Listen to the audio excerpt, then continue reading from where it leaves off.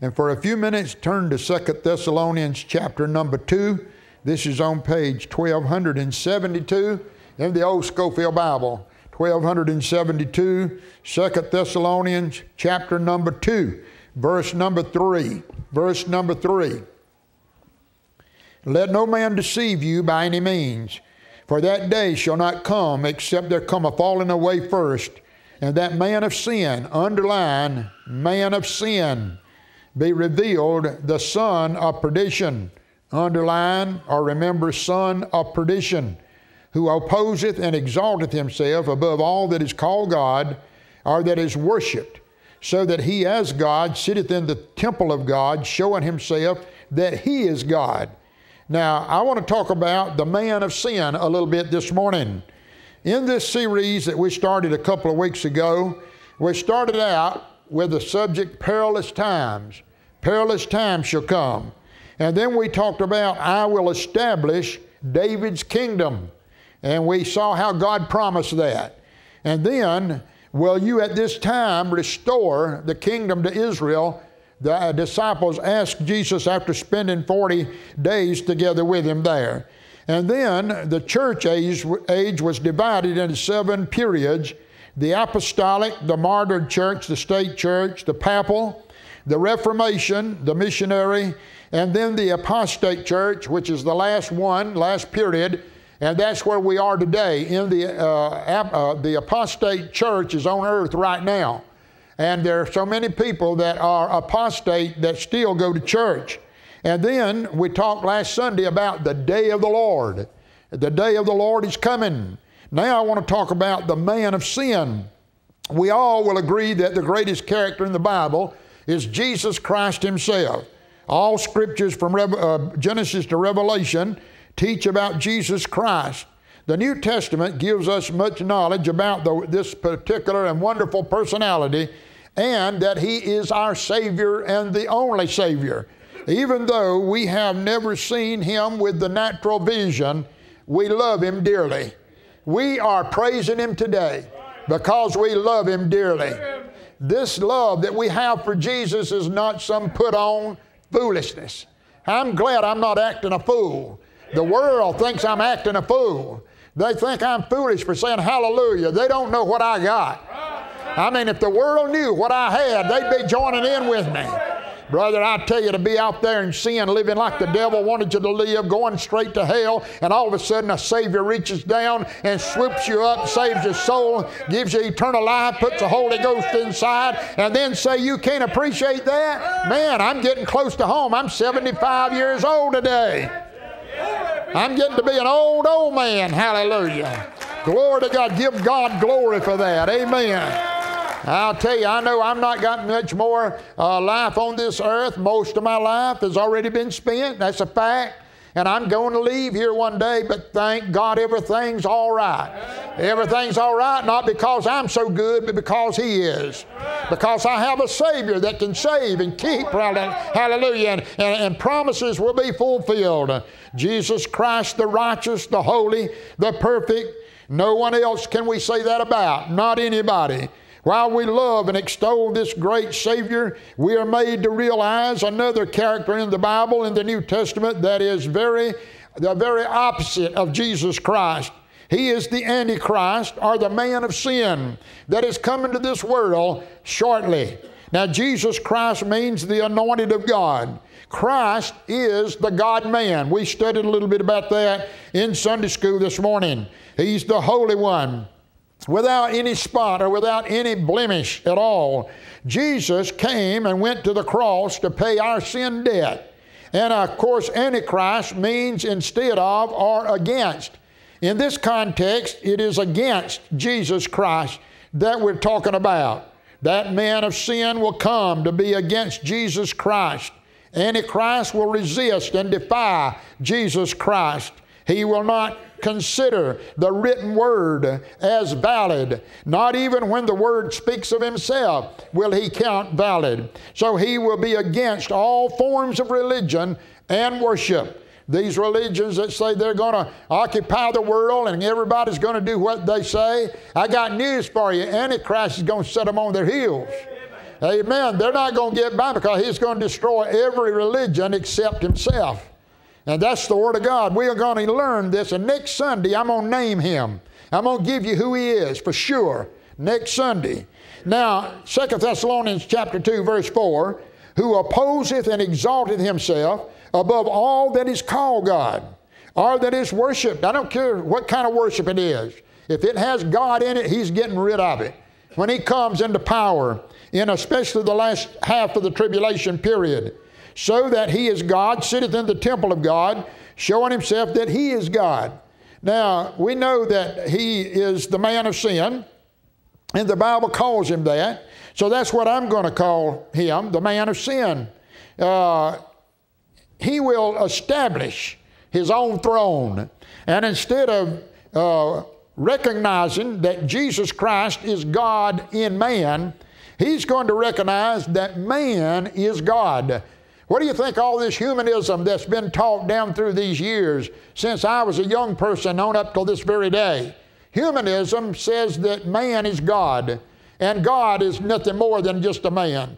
Brother, those false doctrines are going to fall apart pretty soon. All of them are going to burn in hell. They're not going to go to heaven, I'll tell you that right now. So if you're a humanist, you better change your tune, because you'll wish to God you had one day. And if you believe in all this stupid stuff like evolution and foolish stuff, hey, I've asked a few that believe that in years gone by. Prove to me. Just give me one proof that we came from a monkey. Except looking at you. That's the only proof I got. Yeah. Brother, but they can't find one shred of proof to show me that we came from evolution.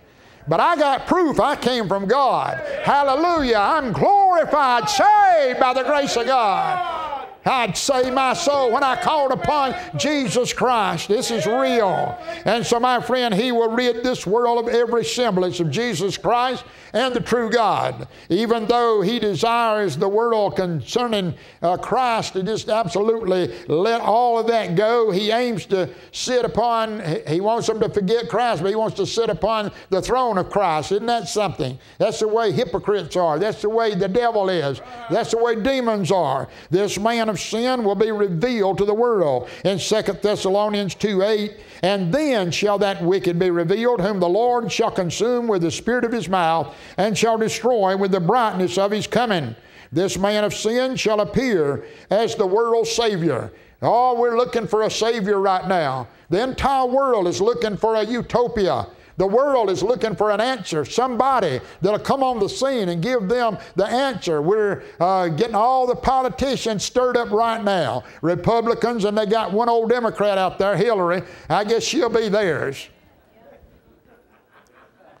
I'm not a Democrat nor a Republican, buddy. I'll tell you right now, if I were a full-fledged Democrat and they'd run her, I'd just turn the other way. I'm going to lose my tax exemption. I am. I got a big mouth. I got a big mouth. I say too much. But whenever it's analyzed, when it comes down to nitty-gritty, you're going to find out this preacher wasn't lying. Brother, I'll tell you, people that can't believe in God, the true and living God, we got Bible scriptures all over every building in Washington, D.C. We got in God we trust on our money. They pray in Congress every morning. And yet you can't pray in a public school. That's reprobate. That's being a reprobate.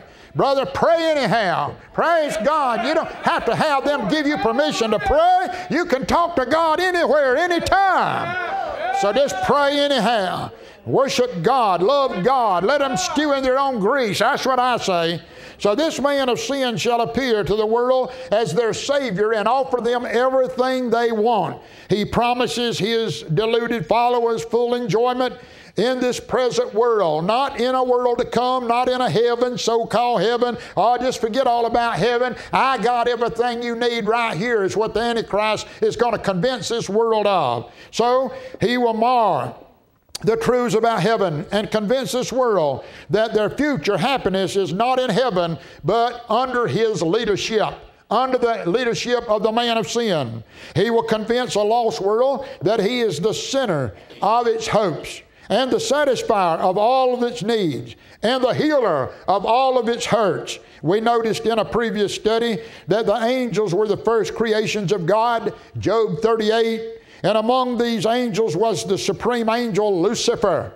Lucifer, Ezekiel 28:14, thou art the anointed cherub that covereth, and I have set thee so. Thou wast upon the holy mountain of God. Thou hast walked up and down in the midst of the stones of fire. Thou wast perfect in thy ways from the day that thou wast created till iniquity was found in thee. Thine heart was lifted up because of thy beauty.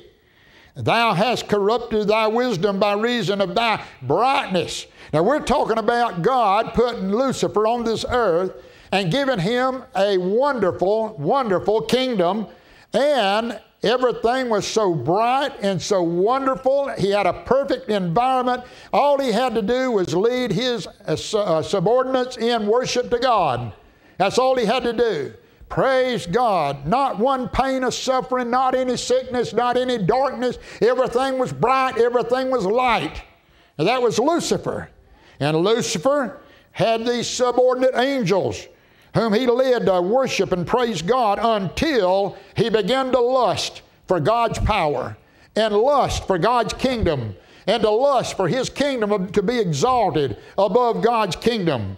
Lucifer's kingdom was garnished with precious stones and filled with angelic beings who followed him. It was the most beautiful place. His beauty itself was absolutely astonishing. This angel was really set for an eternity of bliss and glory. Everything was just right for him. Anybody would give everything they have to have a position like Lucifer had. Now, but he was not satisfied. Iniquity was found in him. God's power, God's glory was greater than his. Well, if I'd have been him, I wouldn't have cared. I'd have said, glory to God. I'll praise God for all eternity as long as I got all this. Praise the Lord.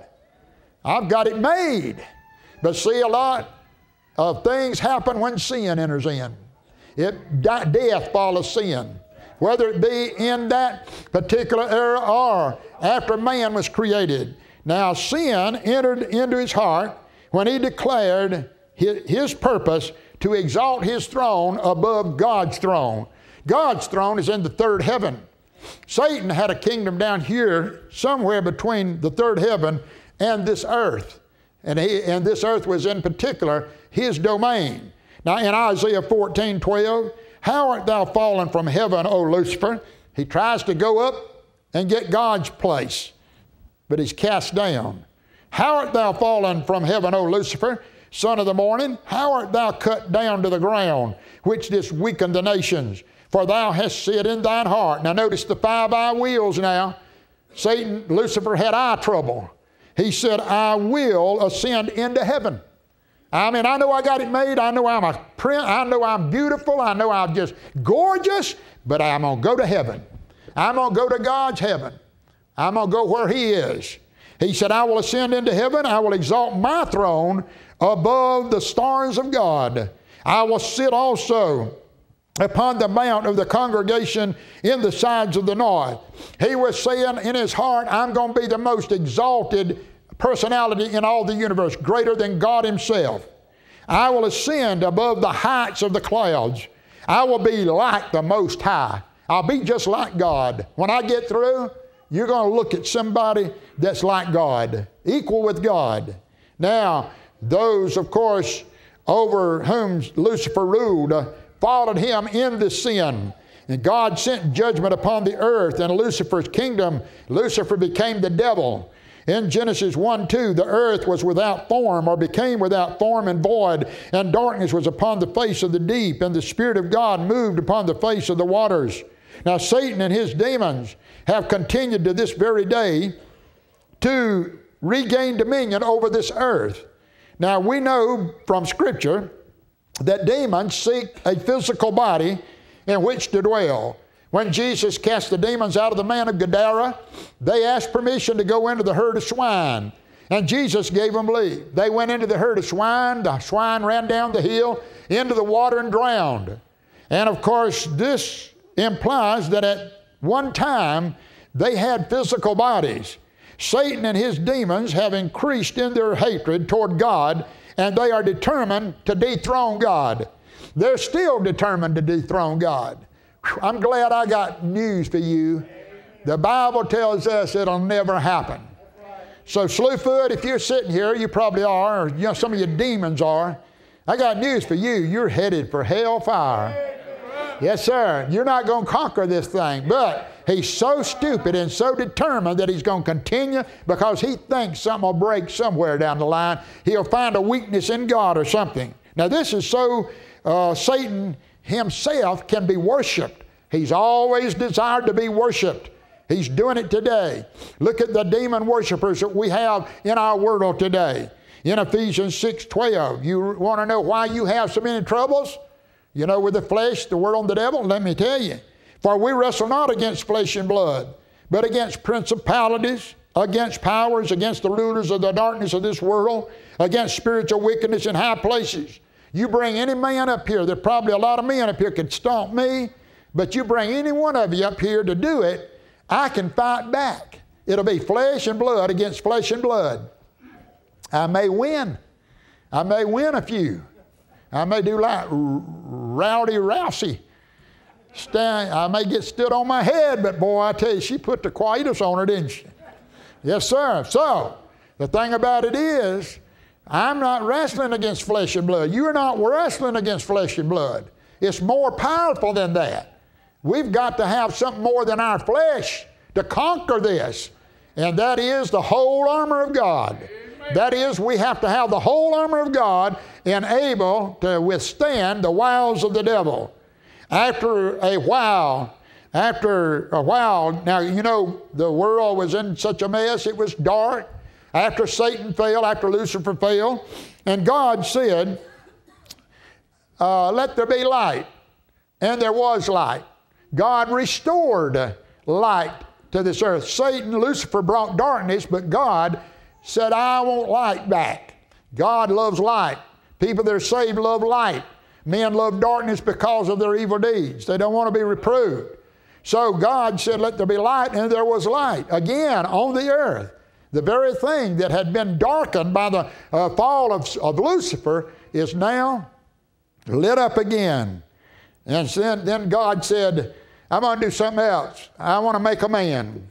And God said, let us make man in our image after our likeness. God breathed into man's nostrils the breath of life, and man became a living soul.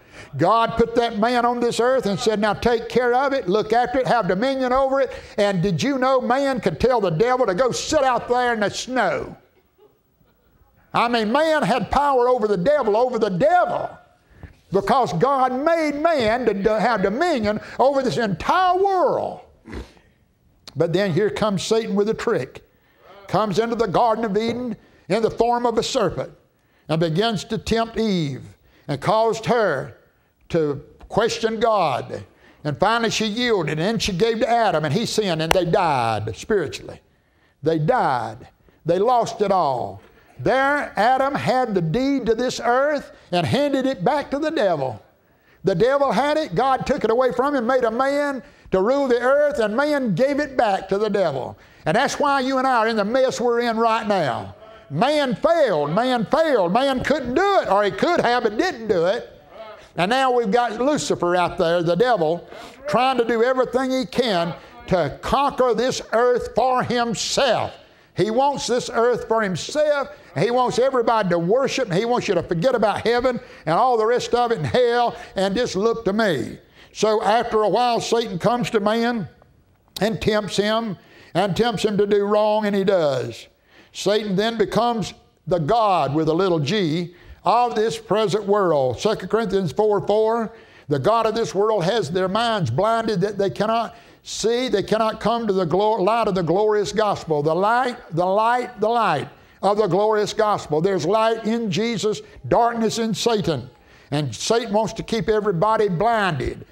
Blind people walk in darkness. They cannot see. All right, he wants to keep them that way, where they'll never see the light of the cross, the light of the blessed Lamb of God that taketh away the sin of the world. But praise God, the Holy Spirit is still here in this earth, working to call out people like you and me and we've seen the light. Hey, hallelujah. And we're not in darkness as they are. We are not in the night, but in the day. We're children of the day, and we can see. And brother, we're headed for a place of light that we have never seen before. He lighteth it up himself. He's the glory. He's the light. There'll need no need of the sun or the moon. In heaven, brother, Jesus lights it all. Glory to God. So Satan can do what he wants to. All these people that are following the devil, they're drinking. And listen, I'm not against sports or anything. I love it. Our little old boys just absolutely played ball yesterday. I'm proud of them. And if they win next week, I'm going to have them get up here and I'm going to just brag on them. I love sports and all that. And there's a way you can do it and still serve God. But I'm going to tell you, a lot of people have taken sports and made a God out of it. And I tell you, Budweiser. That's good for, what does it say? Budweiser's good for everything or whatever they say. It's good for nothing. Good for nothing. But see, people are just drinking and having a party all over the world, having themselves a time and fighting one another. If you don't agree with me, I'll kill you. If you don't agree with my religion, I'll just cut your head off. If you don't agree with my religion, I'll set you on fire. I'll set you on fire and burn you alive. That's hell. That's the devil. That's the devil's religion. That's not God's. Boy, I tell you right now, I'm glad that you and I know better than that. And I'm going to tell you something, good old America. America, listen. Listen, isn't there enough good old American spirit in you and me that we're ready to fight that crowd if they come over here? You say, Brother Sam, I don't know where to listen to you or not. You sound like a hate monger. You sound like a warrior or something like that. Well, if they come after me, friend, I may die, but some of them going with me. I'm going to go up, they're going to go down. I'm not going to play around. Don't come around me looking like a raghead because I'm going to blow your brains out.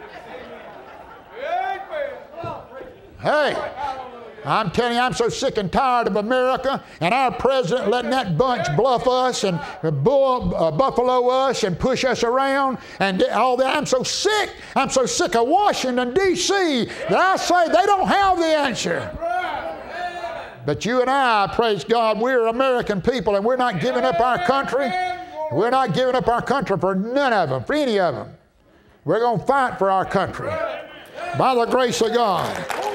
Amen. Good old America. Hadn't gone straight to hell yet.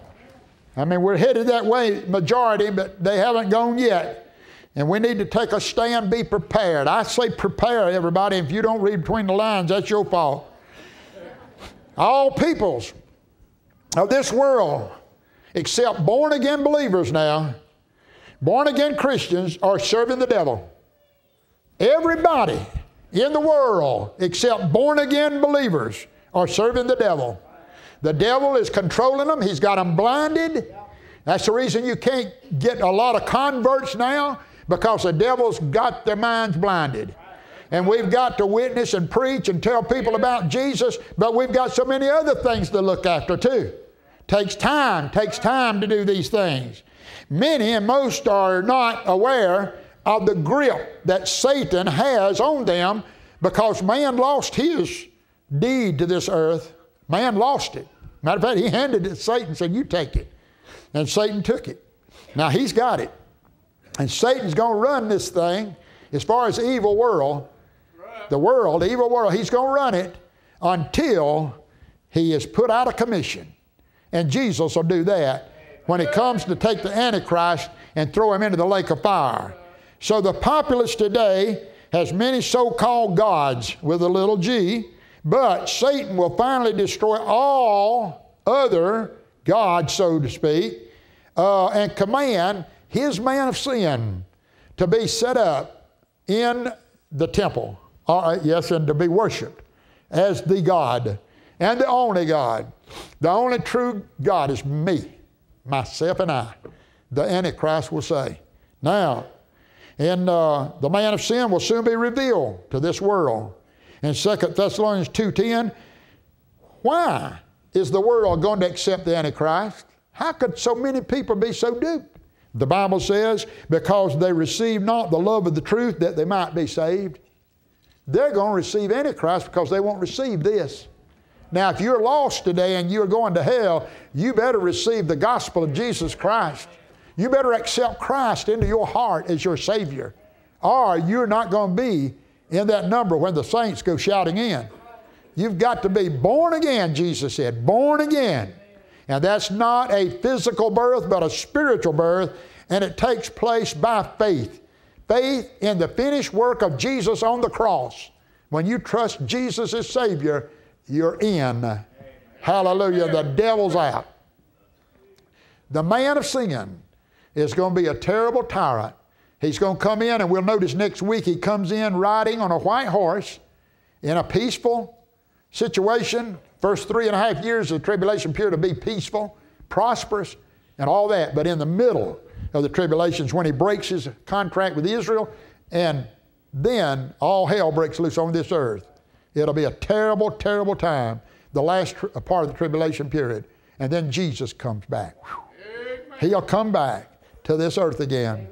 Amen. Let's stand and bow our heads. Father, in Jesus' name, we pray that if there are those here or those by streaming that are not saved, I pray, Lord God, that you'll help them to come to Christ before it's too late. Help everybody here right now to realize that being born again must be really real. It can't be just a mental acceptance of it. It has to be from the heart. One must believe and receive Jesus as Savior. And then, Lord, they can be born again by faith and go on and serve the Lord, and one day we'll be in heaven together. Bless, we pray, Father, this church and this people. In Jesus' name we pray. Amen.